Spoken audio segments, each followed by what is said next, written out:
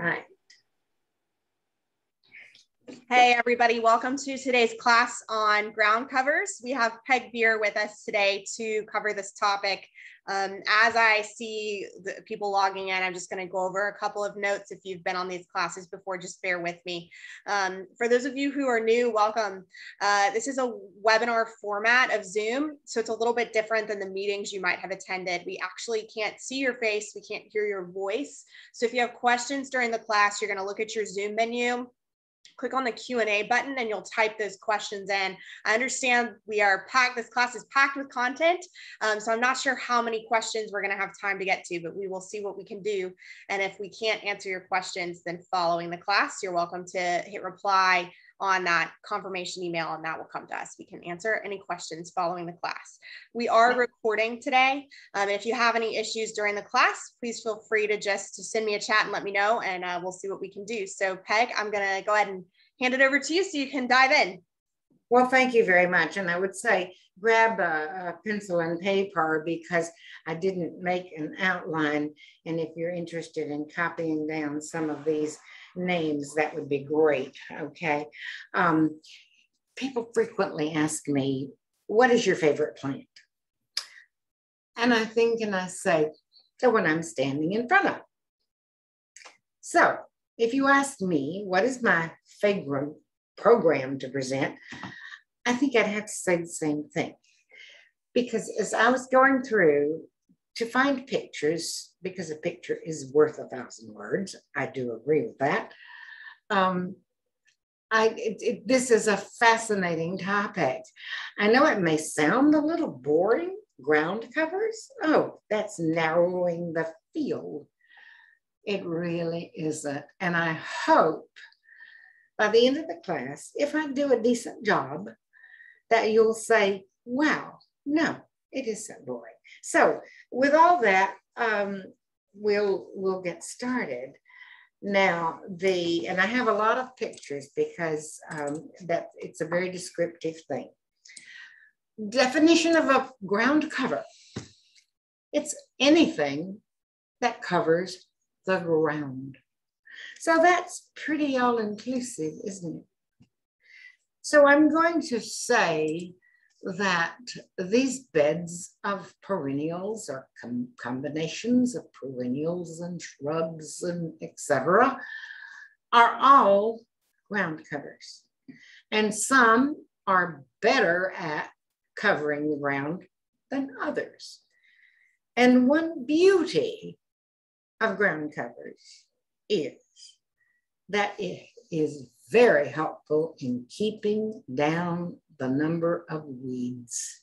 That isn't to say that it's all no maintenance, because there's maintenance to everything. And in this particular picture, which is sun, there's interesting things. There's sedums. So many varieties of sedums, and they make great ground covers for sun. And there are a lot of peonies here. There are bulbs. And as we progress through this, you'll see a few bulbs, I think, in these pictures. And do remember that some of these bulbs are part of the ground cover. And now is the greatest time and the greatest selection to go ahead and get those in the ground. Now, the yellow spiky form that you see in the background is a perennial called Baptisia. Okay, and in the next picture, this is something that I have to have. It's not in full bloom here because the peonies are in bloom, and it comes a little after that is sort of a sea of lavender. I have to have lavender. It is not the easiest plant to grow, and it is, believe it or not, a wonderful ground cover. When it is in bloom, it is magnificent. It is so fragrant. And if you cut back those blooms down to the foliage, after it's finished, you can even save the spent blooms, and it keeps that fragrance. And it's just delightful.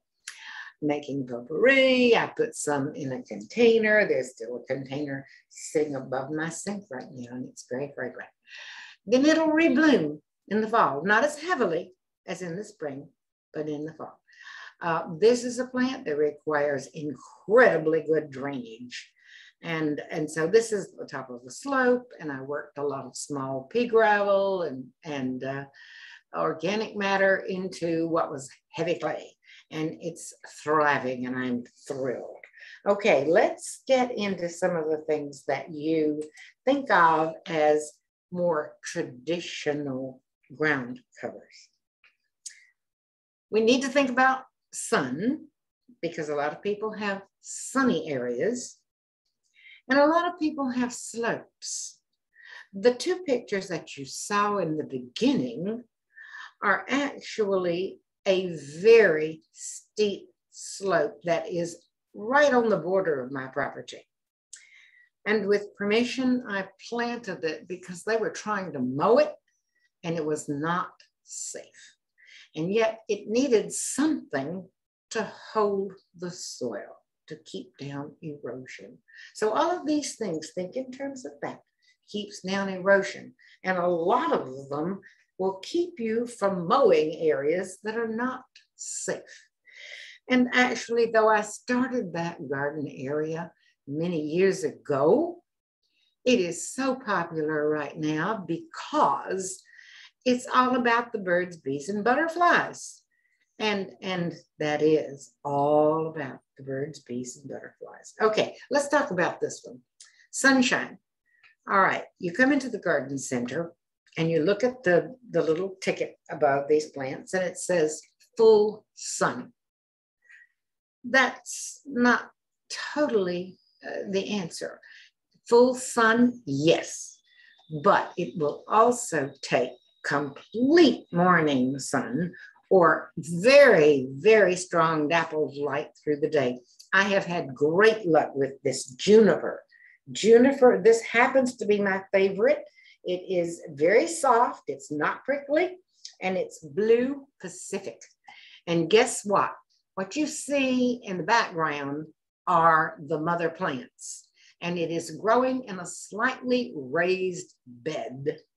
And this is beside the road, and there is a large area of asphalt in front of that. Before you get to the road, I would say that there's a good 15, maybe 20 feet.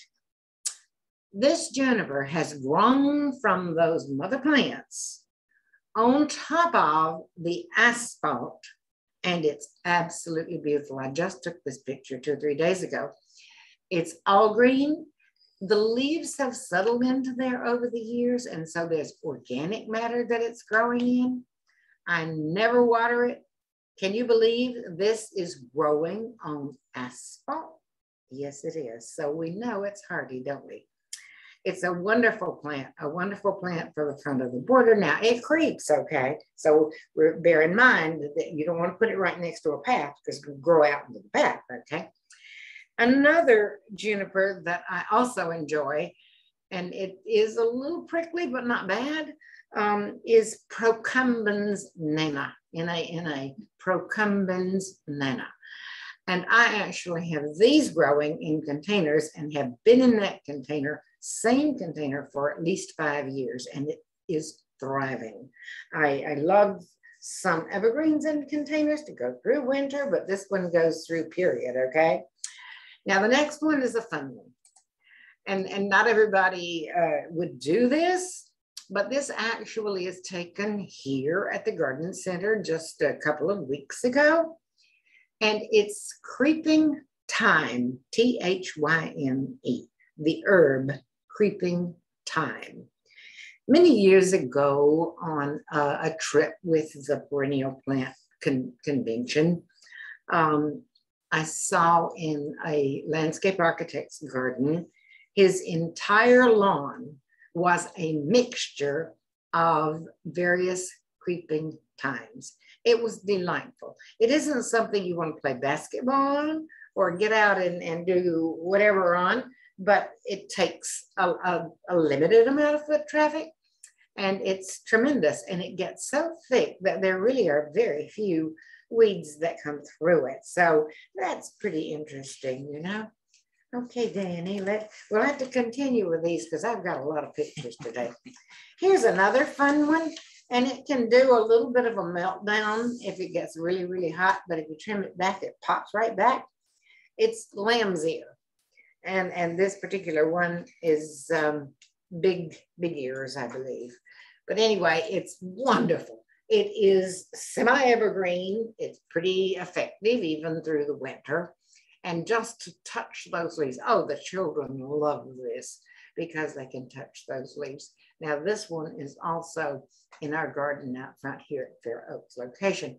And it is a complete ground cover there, bordering liriope. And you're going to hear a fair amount about liriope in this program, okay? And the next one is a very unusual one. I should have done a close-up of this because it's difficult to see the charm of it. It's rubus, R-U-B-U-S, rubus calcinoides, okay? And it forms a wonderful ground cover and is so dense that very few weeds come through this. Now, that one was started in the bed there from just a few little plantings.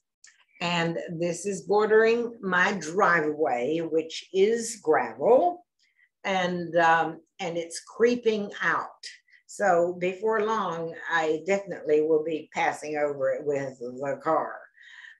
Not really, I'll move some of it before that. But I absolutely love this. And growing within it are some of the late blooming allium. So they're really fun. So this is rubus calcinoides, okay? All right, now let's give a go with the liriope. I know people throw brickbats at liriope and they say, oh, it's so common. This is not so good. I think it's fantastic, okay? It serves so many purposes in my garden. Okay, I've got a big garden. But even if you have a townhouse garden, what you do is see the things that you like along life's way. And you plant those. And you can use some of these ideas even in small situations, okay? With liriope, I use it as en masse sometimes, but primarily it's used as a border, which I hope you can determine that it is a complete border here along the beds all around the front, but not only there, but in other places in my yard too. That way I don't have to edge the beds, okay? All that you ever have to do for liriope is prune it back in, and late March is the best time. And you can run the lawnmower over it on high, 3 inches. Just don't wait too long or you'll get the new growth and you don't want to do that. So it's beautifully green. It grows in sun, it grows in shade, it grows in dry, it grows in slightly moist. You just can't beat it. And it's wonderful on slopes. And it can be mixed with other things. Bear in mind as I'm talking to you about these ground covers that they can be a part of your garden around other things. On what is my left, as I'm looking at this picture, there is at my foundation, Pachysandra. And that is another one that people throw brickbats at. It's too common. Well, nothing is common when you use it differently. And so coming out of that bed of Pachysandra, there are very few weeds, but coming out of that are beautiful hosta, astilbe, and other things that keep that Pachysandra from being mundane. It's very interesting and it serves a major purpose and it's very evergreen. Okay, there is a native one. Yes, there is. I don't have the patience to wait for the native one to do what this Pachysandra does for me, okay? So we all have our opinions and you just got mine. I love the native one. It's beautiful. And if you have a really small space, by all means do it. It's lovely. But I have big spaces and I need coverage. And in the next picture, you will actually see a close-up of the border that you saw in the picture before. And this is, by the way, when the alliums are in bloom, the large flowered alliums. And now is the time to do that. Yes, they cost a little more money, but oh my gosh, when they come into bloom, they're just magnificent and you're so glad you did it. So they can be in and among what really in this area are ground covers too. I'm going to be doing a two-part series really in shade gardening because most of my garden is shade. And even though, as I said, you have a small garden, it's okay because you just adapt to the things that you really like when you've got a small garden. So let's say that this entire bed is actually a ground cover. There are a lot of perennial. First, there are a lot of bulbs. Before these were the daffodils. And then the perennials came up and covered all that foliage. And now you've got the alliums coming up. But guess what? Yes, that is liriope. That is the border there. And as I said, I'm in a love affair with liriope. Okay. Okay, here, this is in my back garden and it's near the deck. And this is one of those things that if you have a small garden and you have some shade, a sun too, all these things will love full morning sun. But the hostas will sometimes burn, particularly in August heat, in full sun. And all of these things love dappled light. So they'll take a lot of sun. They just don't particularly appreciate the very hottest sun, particularly if it's hot and dry. But this is a bed that I have totally enjoyed. There are a lot of different hosta in this bed. Before you see this, there are bulbs in this bed. And there is Dryopteris fern. Guess what? The deer don't eat fern. It's Dryopteris brilliance because it comes out in the early spring and it is brilliant. It then settles into a greener form in the summer and then takes on a little more color and is evergreen in the winter. But what you're also seeing there is the complement of boxwood and Japanese maple. So you've got a wonderful color pickup there. And you could take something like this and adapt it very easily to a small space. In the next picture is something that I have utilized heavily. And I didn't do it on my own. Helleborus. I started many years ago planting Helleborus. And now I have a tremendous number of Helleborus. What a great, great ground cover. Because they're very promiscuous. They seed themselves about prolifically, and I love it. If it's too much for you, it's very easy to get rid of them. But the deer don't eat Helleborus, and they frequently come into bloom in January, and they can bloom well through April. And even after that, the blossoms are still attractive.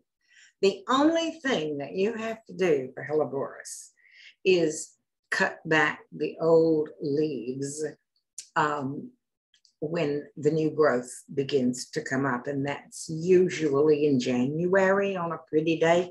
Now, I have to tell you that I don't do that to everything because I would if it were up close and personal. But a lot of this is in a larger area. And sometimes I just let those leaves go down and it becomes a ground cover protecting from additional weeds. Not that I have a lot of weeds in this Helleborus, okay? It's not weed free. And mixed in with that is Christmas fern, which is also an evergreen. It will tolerate some dry. It does better if it's not really dry, but it certainly will tolerate drought.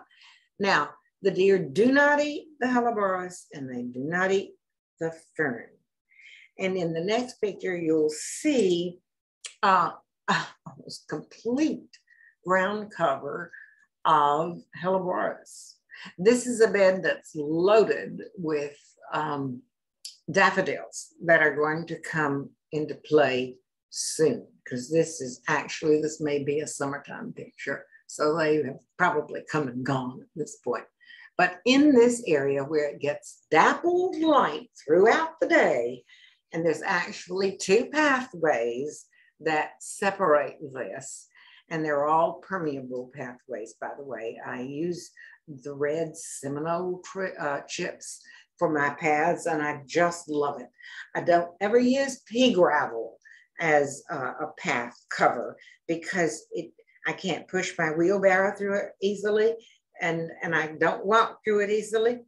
But these little Seminole chips are rough edged a little bit, and you have great traction with those. So if you're thinking in terms of doing something in pathways that's fairly inexpensive, you can put down some landscape fabric and then put this small gravel on top of it. And I've done it for years and I really do love it. You have to replenish it every now and then because yes, I'm guilty. I do blow some leaves, but I do try to do it gently. And you're going to lose a little bit of it when you do that, but replacing small amounts of it now and then is not difficult, okay? And then the next picture, you're going to see some of these older varieties in bloom. And this happens to be across my creek area where it can just take off and do whatever it wants to because there's plenty of space back there. I really don't garden back in that area particularly, but it has all the droppings of the oak trees, and that becomes wonderful compost. And I do back in that area compost all of my leaves because that helps me grow a much more beautiful garden, and it's ecologically pleasing too, okay? Now, here's another ground cover. And some of these astilbes will also reseed. I've got numerous varieties of the astilbe. Here it is within the border, opposite of the earlier border that you saw. And there are azaleas in the background. It gets a fair amount of sunshine, but not the hottest afternoon. Well, briefly, but briefly is fine. And so you can differentiate the various plants there. In the front is that border of liriope and the large group of astilbe and different hosta there. So you can throw together these combinations with these ground covers. Hopefully I'm introducing you maybe to some that you haven't used before, but using them in combination with other things can be very interesting. And in the next picture, actually, this is from that very same area. And again, there are azaleas in the background. This is the liriope when it is in bloom, and it's very attractive. And by the way, you can actually, they're short, they're going to be 6 to 8 inches tall. You can actually pick those and they're nice in bouquets inside. And the fern that's rising out of that is a cinnamon fern. And right now it has grown up its spikes and it's very interesting. Now it is not evergreen, okay? It will die back over the winter time. Now, the next picture is getting into some grasses, or what I would think of as grasses, and they're not true grasses. And this one is obviously not in my garden, but there is a complete massive border here in the front of some very interesting evergreens, different varieties, because this is a public garden. Brooklands is not right, down in South Carolina. I can't think of the exact name of it, but anyway, it was a wonderful garden to visit there near the coast in South Carolina, near Myrtle Beach. And this is a mass that's probably 18 to maybe 20 inches wide, and it's the mid-size Mondo grass, M-O-N-D-O, Mondo grass. I love this grass. It is fantastic. And that, again, is in a public garden. Brook Green. Thank you, Danny. Isn't it wonderful, this technology? He just topped that right up. Brook Green Garden, sculpture garden, actually, but it's a wonderful plants garden also. So if you're ever in that area, did it tell you the name of because we should do public gardens. You pick up a lot of ideas from public gardens. It's wonderful. But this is a great use of a ground cover. Hardly anything would come through that. And in the next picture, it's actually utilized in my own garden in a much smaller way, of course. And this is, again, a border. And this one is probably a foot wide. And it's in front of some boxwood and mixed with fern. And here again, this is an entire little area that the deer don't do anything with, thank goodness, you know. And the following picture is a chorus, A-C-O-R-U-S, a chorus minimus, dwarf chorus. And this one will actually take some ground that's slightly moist, which is interesting. Rising out of that is a helleborus, okay. This is a golden color. It will take, as I said, most of these things will all take full morning sun, but this one really wouldn't appreciate the hottest sun in the afternoon. And coming back to me, let me just show you here. Yeah, here we go. This is a little starter plant of that Acorus. And if you're planting this, here's a thought. You can put it in exactly as it is, but in good soil, if you lift this, it's root bound. Okay, here's what I'm gonna do. I'm gonna pull these roots off the bottom. I'm gonna pull this out. When you're planting these things, you want to be very sure. This is why my fingernails are always dirty, whatever. You loosen up the roots like so. When you're planting these things, you don't destroy that root system, but you certainly open it up. But here is something else that you can do. And I didn't bring a knife up here. I should have, Danny. Let's see if I'm strong enough to do this. I think so. All right. I want to show you what you can do with some of these things. With liriope, with the mondo grasses, with this one. Well, there we go. I made a mess, but that's all right. I can clean it up. Look what happens with this. I've got all these baby plants right now. And if I gently pull it apart, you can now plant these closely, 4 to 6 inches. And before long, you'll have a nice patch of this. Look how many you can get from that one little plant. This is a perennial. It is evergreen and it's delightful. It's wonderful in containers. I've used it a lot in my little oriental type containers or with my dwarf evergreens. But in the front of a bed, it's spectacular. Look at this. I can sit here and look what you've done. You've got all those babies and all that mess. Okay, I think I already showed you because I think this is exciting. Look, the roots are masked. That's okay. I always have a knife on hand, and I usually have my George Chins on hand, and would you believe I didn't put them up here today, didn't? But you could loosen those things up, okay? Because you don't want to plant it tight like that. it'll just grow around in circles and won't do well. So you open all of this up. And if I had my Joyce chins, I would cut that. I don't think I'm going to be as lucky, but you can see these little offsets there. You can do the same thing with this Mondo grass. It's incredible. All right, Danny, let's keep going, baby. Next one up. Here's another one. There we go. Here's another one that's often underused. It's epimedium. E-P-I-M-E-D-I-U-M. Epimedium. There's different varieties of this. One of my absolute favorites is sulphurium because the foliage is somewhat variegated. And this is in my own garden. I love it as a ground cover. Now, it doesn't like the hottest afternoon sun either.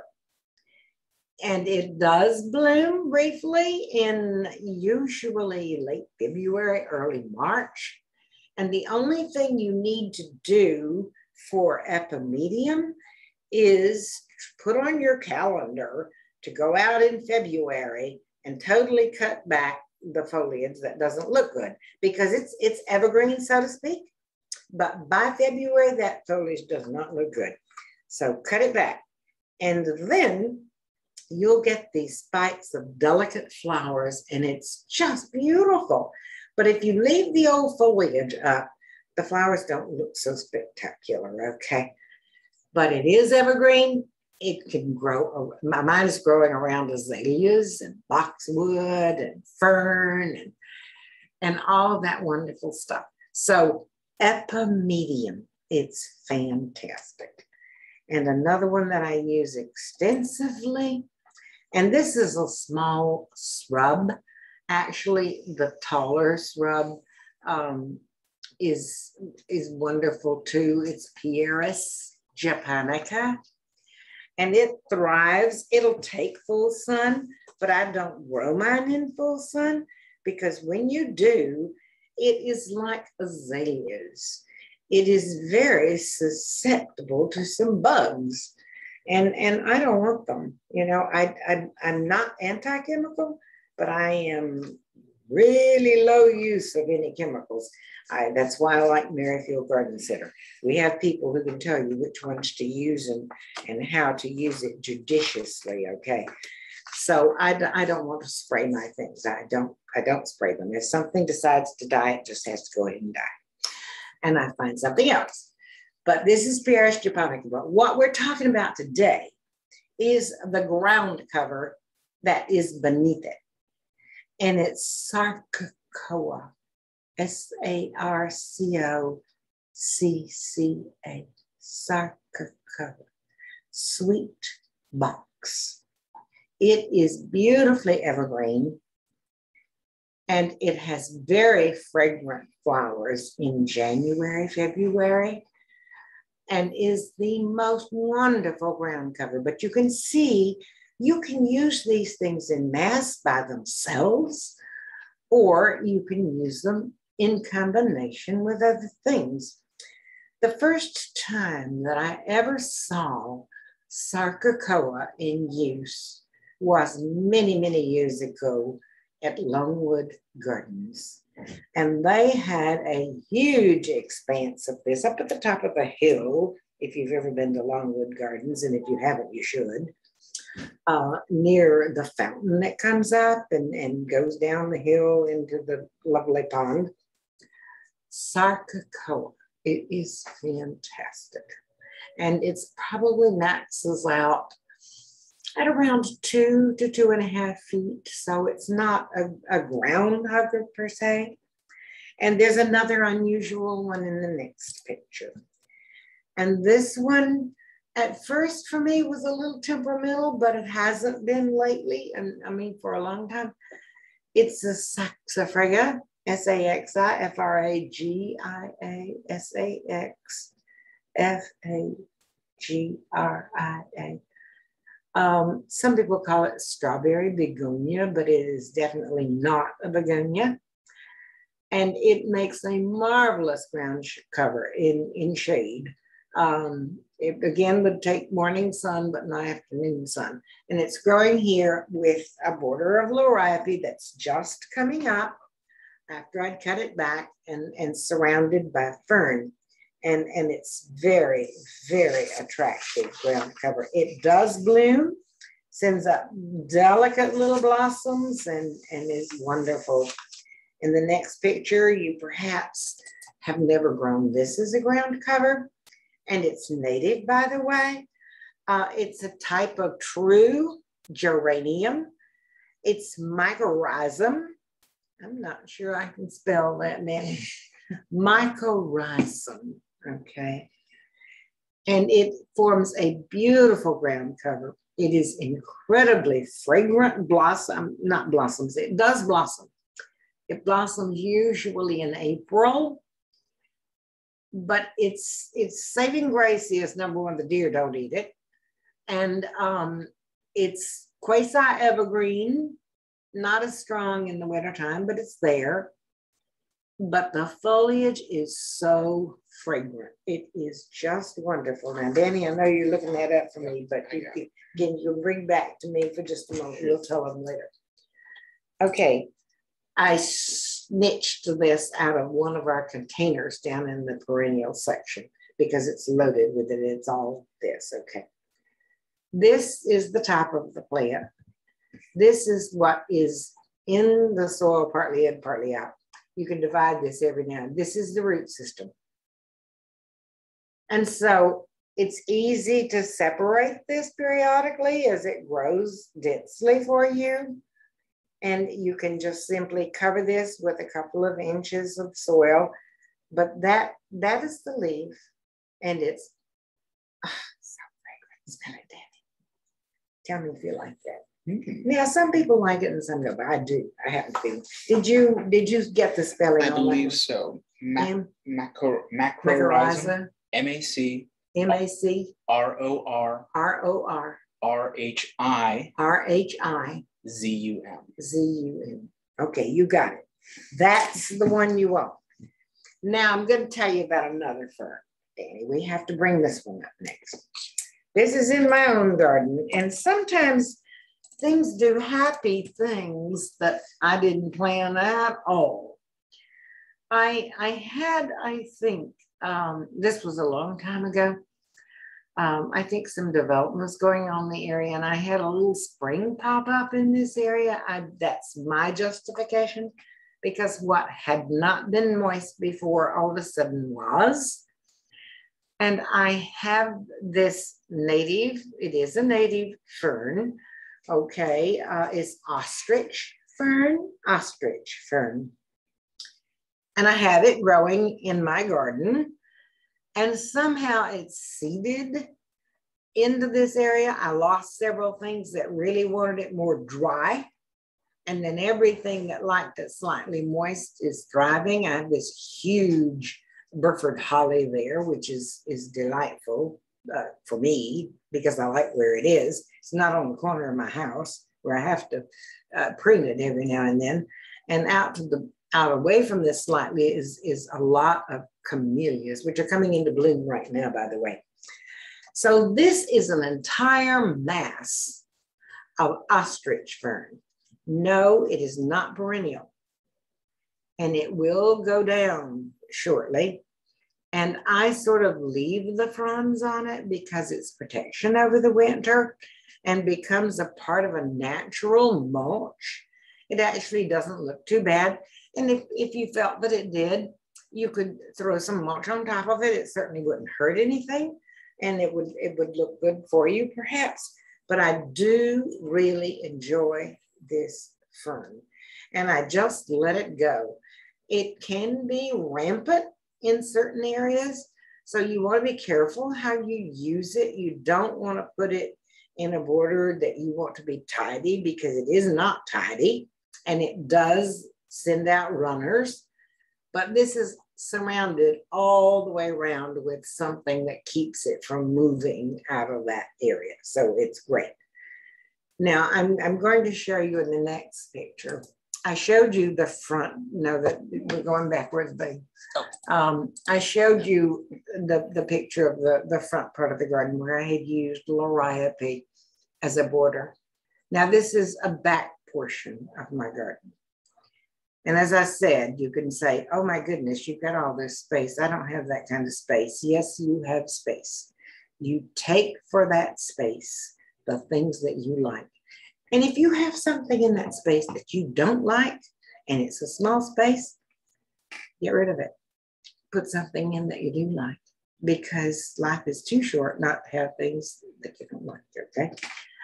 Okay, this is masses in certain areas of Pachysandra.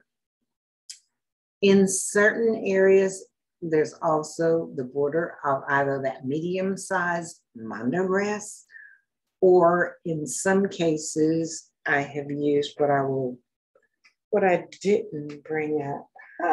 Oh, I did. The LV garden. I'm not ready to go to this yet, though. Thank you. I'm going to show them later.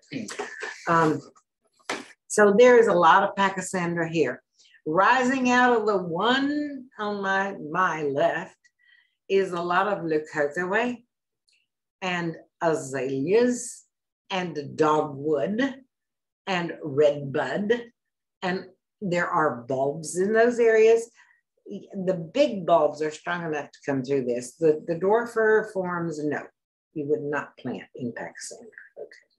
And looking straight on at this, there's some beautiful Japanese maypole and a few other evergreens that are rising out of this combination of the mass to one side of liriope and then the Pachysandra on the other side. So I just want to show you how you can use these products that we think of as common in a different way, and they're no longer common. So I enjoy them. They're utilitarian for me. I don't have to weed in that area. There's almost nothing that comes through it. And then the following picture is another one that's used rarely. And this one is not evergreen, okay? It's Polygonatum, Polyganatum. I think that's close. Solomon seal is the kind of name, but it's the variegated Solomon seal. And when it's growing well and in good soil, it can stand 2.5 to 3 feet tall. It arches all pretty much in the same direction. It has attractive little tiny blossoms in the spring, but its claim to fame is the mass of this variegated foliage, and the deer so far have not. That's not the first thing that they go after, okay? I can't say that they haven't eaten it, but it's not the first thing that they go after. It's absolutely delightful. If we can come back to me for just a minute, Danny. This is another one that I did not take a picture of. I do have pictures, and when I go into those shade gardening Zoom programs, you'll see more combinations of things. This one is Ophiopogon, and it is a dark, wonderful color, Ophiopogon, Ophiopogon. This one's called Blackbeard, but there's 2 or 3 different black ones. And what a nice combination it is. You combine it with the green, it's attractive. You could even combine it with the foliage. I love the contrast of foliage in this. And this would be a little taller. This could be massed in small masses. Oh, really wonderfully interesting. But actually, I want to mention first, this is a fantastic time to do these bulbs. And I love to mass the grape hyacinths. Now, people say they're deer resistant. The bulb is, and the bloom is. But with this particular one, the foliage will come up in the fall and they'll munch on the foliage. All right, talking all about that, I have to mention this. I couldn't survive without it. I spray with Bob-X, and there are several good ones downstairs, and a number of our customers alternate, okay? But I use this pretty consistently, and it works for me with everything except Bambi. And I think that Mama didn't tell them early enough that they're not supposed to eat this stuff, okay? It's really wonderful. I use it more frequently in the spring when you're constantly getting new growth out of things because the rain doesn't wash it off. But I do use this on the susceptible plants. Otherwise, I wouldn't be able to grow.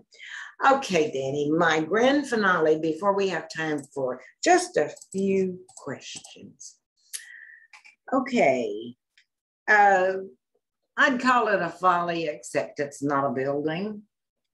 So let's call it whimsical. There are areas within the garden that can be problematical sometimes. Maybe they stay too moist. In this particular area, I couldn't grow grass well because it was very, very shady. And I did have walkways with the large stones in some areas. And I put down the landscape fabric. And then on top of that, I put the small river rock. Actually, it's a combination of the 3/8 inch, but I think up from that is 3/4 inch maybe. Mm-hmm. So it's a combination of those two. And yeah, you have to replenish it every now and then. And actually, I've hit the point where I need to replenish some of it between those stones so that they're not trippers. I decided, okay, I'm going to do something fun because my husband would come racing down that way with the lawn clippings or the leaf clippings or whatever with the riding mower and go across the bridge, and it was always muddy, and I didn't like that. And so I formed this with stone in a couple of areas, and I planted the dwarf mondo grass. The rounded balls that you see in the center are hypertufa balls that I created with the hypertufa over old Christmas balls, or for a larger one, over an inexpensive rubber ball. It needs a form. And then the moss, because it's a moist area. And then the moss came. So that is my whimsical note for the day. So I hope you have enjoyed this Groundcovers presentation and that it has been somewhat enlightening perhaps, because for me, the Groundcovers are anything but boring. Thank you. All right, Miss Sally. Thank you so much, Peg. Yeah, we've got a lot of questions that have come in. So just want to remind everybody, if we don't get to your question today, you're welcome to send us an email. And the easiest way to do that is to hit reply on that confirmation email. That goes to me and I'll share it with Peg. Or I know some of you are mentioning some issues you're having with some of the plants Peg has mentioned. So that can go to the plant clinic. We can take care of you guys. All right, Peg. So the first question we've got is, I live in a wooded area. Do you have a recommendation for a very low ground cover that would not provide a hiding place for snakes? Challenge. Oh, honey, snakes can be anywhere. Okay, I don't think there's anything that you could completely avoid with snakes. I grew up in rattlesnake country, and so snakes are not my fondest thing, that's for sure. On my particular property is very wooded, and I have a little stream that runs through it. But the amazing thing is I don't seem to have a lot of snakes.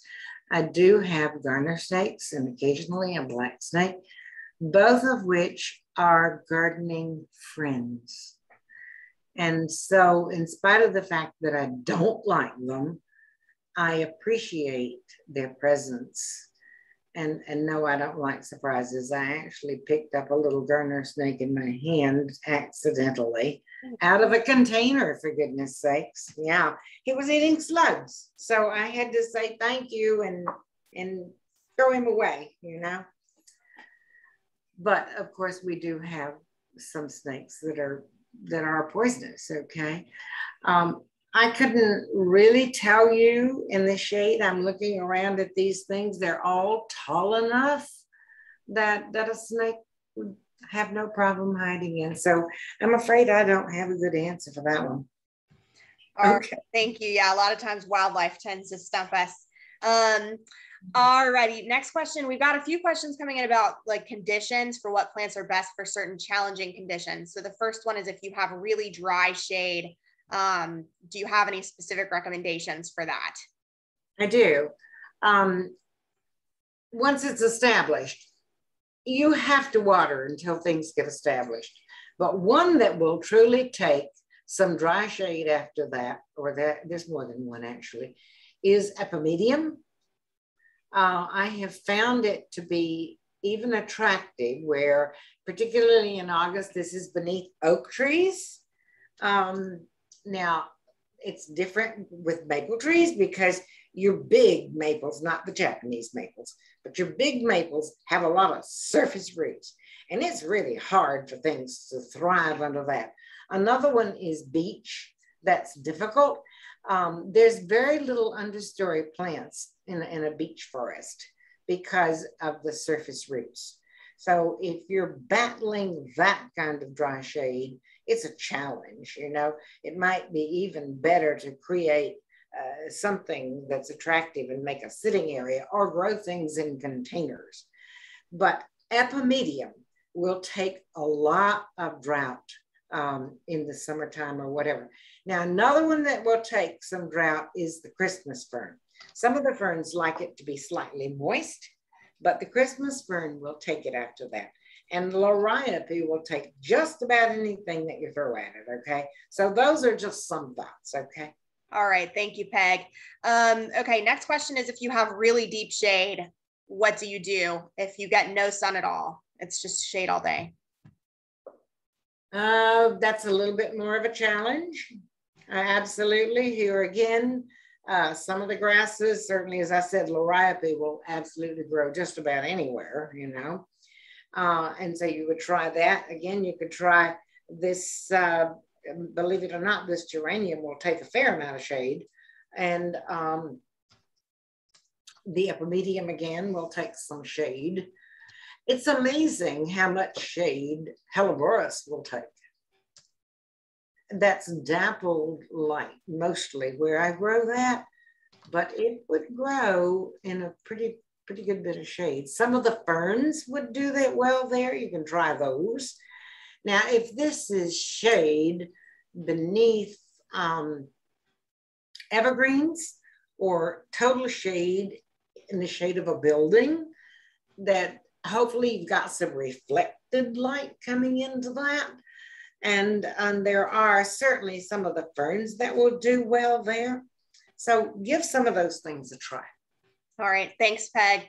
The next question is about slopes and I think being able to handle like some cleanup dealing with leaves. So this may be two separate challenges here. This person is looking for a ground cover that can handle a 45-degree slope that's easy to clean up when you've got leaves and debris falling on it. It can handle that kind of conditions. So maybe two different. He didn't say sun or shade. No sun or shade. So if you want to write back in, if you're still on the call, let us know if you're going for sun and shade. I'll keep an eye out. Well, in the sunshine, actually those first couple of pictures, I don't truly rake all the leaves in that. And if it's in a small area, cleaning out the leaves is not a terribly big deal anyway. But I try to leave as many leaves in place. If it's too thick, you'd rather bring them out and run the lawnmower over them and put them back in, okay? But all of those things in that first picture, except not the lavender. They don't want all that around them. But a lot of these grasses, and believe me, I don't rake the leaves out of my Pachysandra. They settle down into that and become a wonderful living mulch and nutrients for.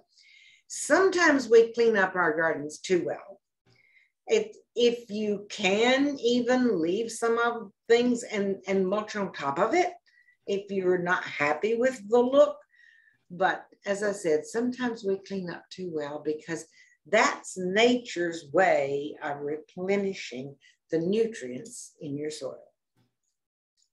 I don't know that that's a satisfactory answer, but that's about the best I can do right now. That sounds good. Thank you. Here's a question for, since you're mentioning Pachysandra, how do you control Pachysandra from swallowing the Liriabe? They're both tough. Okay. So they seem to, I've had them in that area for years and I have not had an issue, okay? One is as tough as the other. And so they kind of say, okay, we're going to be friends. All right. Thanks, Peg. Okay, we've got a few more minutes. Let's see how many we can get to here. Here's a good question for everybody who's on this call. I think this is relevant to them. What is the cutoff date for planting in the fall? Is there any date past which you would say hold until the spring? Well, most of the time the garden center pretty much says as long as the ground isn't frozen. That's particularly for the shrubs and trees and whatever. When it's perennials, I like to get into the garden center and make those picks and get them into the ground as soon as possible so that they can begin to establish. Fortunately, even going into early November, the latter part of October into November, the ground is warmer than the air right now. And so they will go in and settle in somewhat. So with perennials, I like to get them in the ground as soon as possible in October, or certainly no later than early November. Got it. Okay, thank you. Do you recommend any particular fertilizers for ground covers, or is it on a basis of by which plant you're going to be adding? Maybe check with the plant clinic when you decide what you want. Well, right now, of course, you're going to get different answers from different people, okay? Right now, if you're planting perennials particularly, you don't want to fertilize heavily. And in fact, if you grow them in reasonably decent soil, and I love to use my compost, and if you don't have that, we sell a product called Leaf Grow, which is composted leaves that I think is fantastic to work into your soil as you're planting these. But this is my go-to fertilizer. It is all natural. It's all organic. It's slow release. So you're not hitting these things with something that's going to promote fast growth, okay? In some areas, you might want that. In containers, perhaps you might want to use a bloom buster liquid fertilizer. But right now, because I'm dividing some of my perennials and redoing some areas that I've been working on recently, I use this according to the directions, Plant On by Espona. And then you can sprinkle that in around them again in the spring. Or if you choose, we sell the Merrifield Garden Center inorganic fertilizer, and you can use that in the spring. But I think it's a little strong for using in the fall, where you're trying to promote root growth and not so much top growth, okay? Got it. All right, and I think we've got time for one more question. So this is the last one. Do you have any recommendations that you would plant on the edge of a wooded area besides the hellebores that you showed? This person says, your hellebores are beautiful and planting at the edge of a wooded area is a major challenge. Well, absolutely everything that I showed you today would love that situation unless it gets the hottest afternoon sun. And then you would have to go to the junipers, the thymes, but most of this stuff will take a reasonable amount of sun, okay? So I have a wooded area. It's primarily oak, but there are other things. There's wild cherry, there's tulip poplar, there's a lot of native plants. I have native dogwood, native French tree, native red bud. And these plants love it there. And on the border, they really love it. So unless it's getting the hottest of afternoon sun, any of these plants will do the job. All right, thank you so much, Peg. It is 1 o'clock now, so we will have to go ahead and wrap up. Quick reminder to everybody, if you have questions you haven't gotten answered, please feel free to send me an email. We can follow up with you. And Peg, is there anything you'd like to close with before we wrap up? Well, not really, except gardening is so incredibly therapeutic, and it brings me a lot of joy. There's so many wonderful choices. In 1 hour, you can only present a small number of those. So the things that I presented today are just a limited number of what you might consider to be ground covers. I've enjoyed doing the presentation, and I hope you've enjoyed watching. Thanks. All right. Thank you so much, Peg. Everybody have a good day. We will be sending out the recordings and a list of plants tomorrow. So everybody, thank you so much for being with us. Have a good day. Bye, Peg. Bye-bye.